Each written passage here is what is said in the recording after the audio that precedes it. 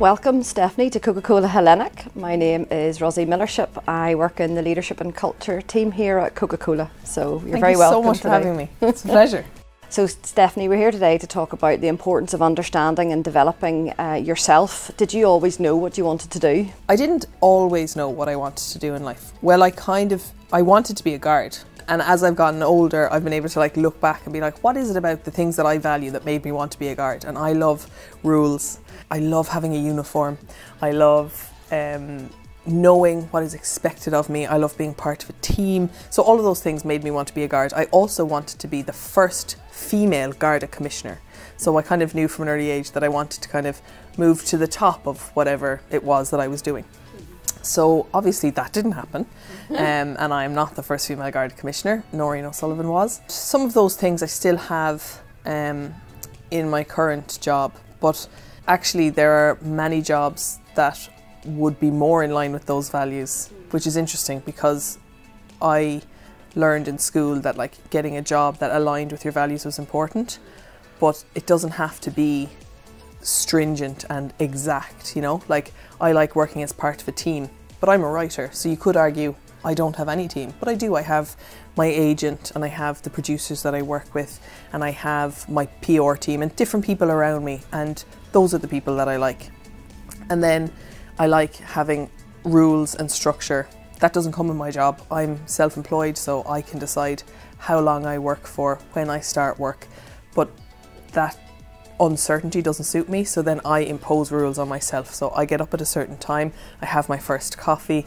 I'm actually quite evangelical about it. I could be said to be obsessed with it, but I put in my own rules in place. I work for a certain number of hours, then I take a break, and all of those things kind of help me to feel safe. But going back to the question about if I knew what I wanted to do, I didn't, and I found that very scary because it seemed like in my class lots of girls, I went to an all-girls school, lots of girls knew exactly what they wanted to do. They wanted to be a nurse, they wanted to be a lawyer. I recognise so much of what you're describing, you know, in the world of your work compared to the world of our work within Hellenic, because things like really trying to identify who you are and knowing who you are at the start really helps you decide, you know, what you want to do as a career and also where your talents lie. So naturally, I am good at this, so I am going to play to that strength and I'm going to use that, which is my superpower, you know, to help me do my job better, and accepting feedback as well, you know.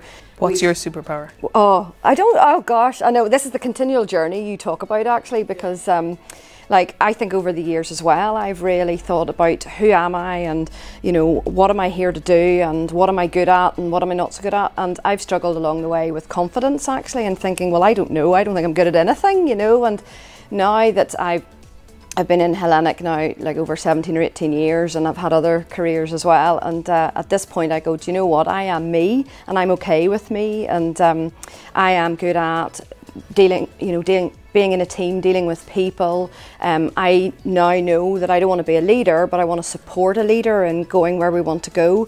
Interacting with people and dealing with people is something I really enjoy to do. So then naturally I think, well, that is what my superpower is, that actually connecting with people is what I get a buzz out of and what I'm good at. So yeah, so I didn't always know what I wanted to be, but I knew what I enjoyed and I knew what the next right thing for me was. I think it was actually a process of elimination. I knew what was wrong for me. Yeah. I knew that I didn't want certain things, and eventually those negatives helped me to find something. But it wasn't a straight course where you don't do drama and theatre studies and then come out as an actor. You just come out with a knowledge of drama and culture and theatre, and then from there you have to make another decision.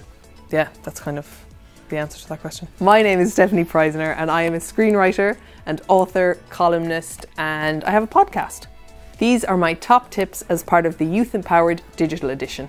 I'm kind of slow to give tips because I feel like I'm not an expert, but if I were to give you tips, my tips are, you don't have to be the best at what you do, but it helps to do what you're best at. So look at what your skills are and follow them. Like if you're really good with numbers, follow that.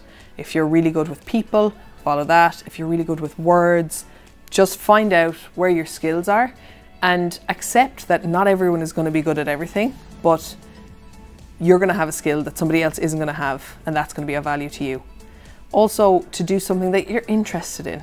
I think my worst nightmare would be to be doing something that was not interesting to me, that I was not curious about. So being interested in something will make work, it will make it enjoyable. It will make it like something that you can constantly learn from.